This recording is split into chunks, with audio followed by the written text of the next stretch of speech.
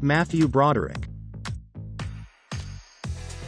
Though he's won 2 Tony Awards and appeared in a number of well-known films, few people are aware of the tragic events that occurred in Broderick's life in August of 1987.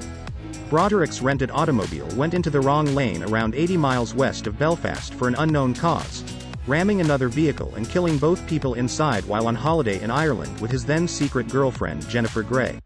Broderick and Gray were brought to the hospital with multiple significant injuries, including lacerations and fractured bones, and Broderick was eventually charged with careless driving and fined $175. Phil Spector. Spector was a titan in the industry, ranked as one of Rolling Stone's greatest artists of all time and recognized for his abilities as a producer, composer, and music pioneer, which is why many people were surprised when a lady was found dead in Spector's California house in 2003. Although he was quoted as saying he thought he had killed actress Lana Clarkson, he later claimed her death was an accident because she had kissed the gun. Regardless, the eccentric celebrity was tried twice in relation to Clarkson's death and was eventually convicted of second-degree murder in 2009. Don King. King is one of the most well-known boxing promoters of all time, thanks to his wild hair and colorful demeanor. Unfortunately, he was judged responsible for the murders of at least 2 persons in court, in addition to claimed organized crime links and several litigation proceedings against him. The first was Hillary Brown, who was killed in a justified murder by King in 1954 after attempting to steal money from one of his gambling operations. Sam Garrett, a former employee of King who owed him money, was beaten to death 13 years later, and King was found guilty. He was sentenced to 4 years in prison for non-negligent manslaughter, but was later pardoned. Robert Blake. Blake was known for his film and television appearances, including, perhaps ironically, his portrayal of a real-life killer in the 1967 film In Cold Blood. Blake married Bonnie Lee Backley in 1999, a lady known for defrauding elderly men. She was found dead in a car 2 years later, the victim of a gunshot to the head. Blake was caught and accused the next year, but he was acquitted in the criminal case despite the fact that multiple witnesses allege he tried to recruit them to kill her. Blake, on the other hand, was found accountable for his wife's wrongful death in a civil suit and was sentenced to pay $30 million. Laura Bush. Laura Welch was 17 years old when her car struck and killed dear friend and schoolmate, Michael Dutton Douglas, long before she met George Walker Bush in 1977 and went on to become the First Lady of the United States for 2 terms.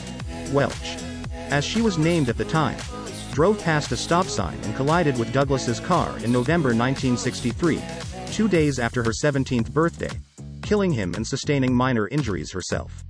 Despite the fact that she was not prosecuted with any wrongdoing in the accident, Bush was haunted by the tragedy for years. Chris Benoit.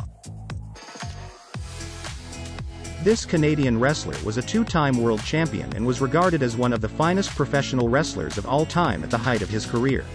However, with highs come lows, and at possibly his lowest point, police were called to his home owing to worries about his well-being, only to discover his body, as well as the bodies of his wife and 7-year-old kid. Although brain injury, emotional instability, testosterone therapy, and drug misuse have all been suggested as possible factors in Benoit's double murder-suicide, no one knows for sure. Ted Kennedy. Kennedy's beloved image was tainted by the events of July 18, 1969. He was a distinguished member of the United States Senate, a strong speaker, and a member of one of America's most well-known political dynasties. The automobile they were in went off a bridge and into the water below, after leaving a party he'd been throwing on Chappaquiddick Island with 28-year-old Mary Jo Kopechne. Despite the fact that Kennedy fled the overturned car and swam to shore, Kopechne did not. He later pleaded guilty to leaving the scene of an accident, and an inquest revealed that careless driving may have had a role in Kennedy's death. Sid Vicious. Vicious was well known for his turbulent lifestyle and musical career with the Sex Pistols, as well as his relationship with the equally rebellious Nancy Spungen. Vicious awoke to discover Nancy dead in the bathtub of their hotel in New York's Chelsea Hotel on October 12, 1978, after a stormy love affair marked by physical, emotional, and drug abuse. Vicious was released on bond after many suicide attempts and died less than a year later, so it's unclear whether her death was an accident, an unintentional outcome of a brawl, or a purposeful murder. Oscar Pistorius. This South African runner first made headlines as a Paralympian who won a gold medal and competed in the Olympics despite having no legs. In February 2013, however, the headlines bearing his name were less than flattering. He shot and killed his girlfriend Reba Steenkamp at his house in South Africa on February 14, saying that she was an intruder. Despite the fact that Pistorius was found not guilty of the murder, he was found guilty of culpable homicide, which could result in a 5-year jail sentence and the end of his career. O.J. Simpson. This former football player and successful actor was at the center of what was arguably the most contentious and well-publicized trial of the 20th century.